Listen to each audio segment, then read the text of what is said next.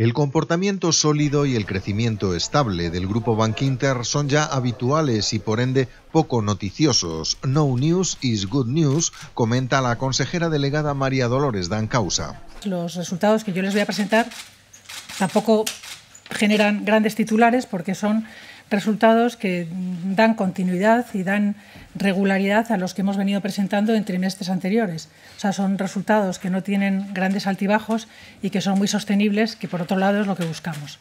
Lo que sí que es novedad es que por primera vez hoy me acompaña Jacobo Díaz, que es el nuevo director financiero de Bankinter y que sustituye a Gloria Hernández. En cualquier caso, repasemos las cifras del primer trimestre.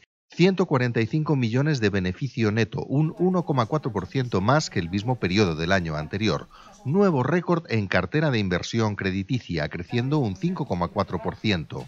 Una ratio de morosidad en España del 2,81%, más de la mitad más baja que la media del sector. Y una rentabilidad sobre recursos propios del 12,6%, de nuevo en posición de liderazgo sectorial.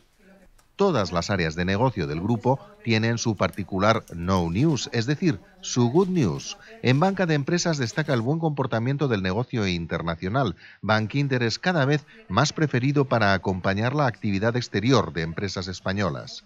Banca comercial muestra un 23% de crecimiento en cartera de cuentas nómina.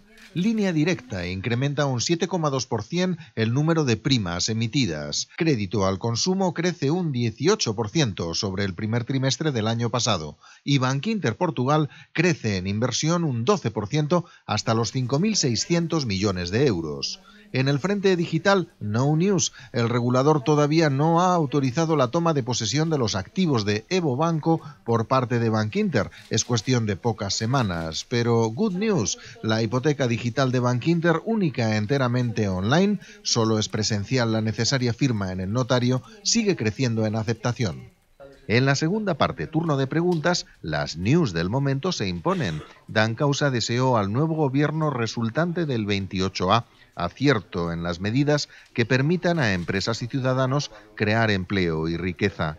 A preguntas de los periodistas también quiso puntualizar alguno de los argumentos electorales en circulación. No se rescató a la banca, se rescató a los depositantes de las cajas de ahorros, cuyos gestores, por cierto políticos, prácticamente todos ellos, las habían hecho desaparecer a base de una gestión imprudente.